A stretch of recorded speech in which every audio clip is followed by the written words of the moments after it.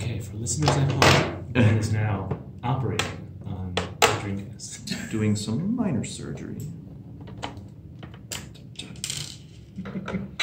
So this is the first revision you're cracking open?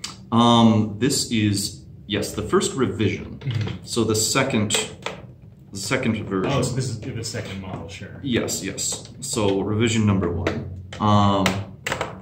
This is the most common and probably the most desired out of all 3 of them. Sure, sure.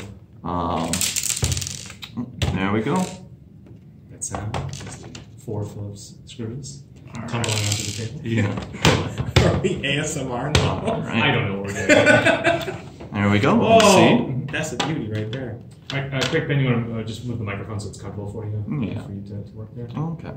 So, if you look here, this is pretty much the entire system. Yeah, you weren't kidding. It does look like, you can get your fingers all over it. Yeah, yeah. So, here's the disk drive. Mm-hmm.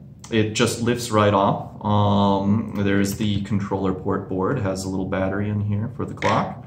And this is the power supply and the fan. And underneath here is the main board.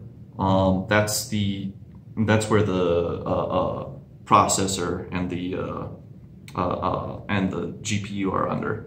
But this is one of the reasons why I really appreciate the Dreamcast, is because it's so easy to open and all of the parts are modular. So if one goes bad, obviously you want to try to fix it, but you can very quickly just drop a new one in and then it'll be up and running again. Cool. Yeah, that is fascinating. Yeah. So, you're speaking very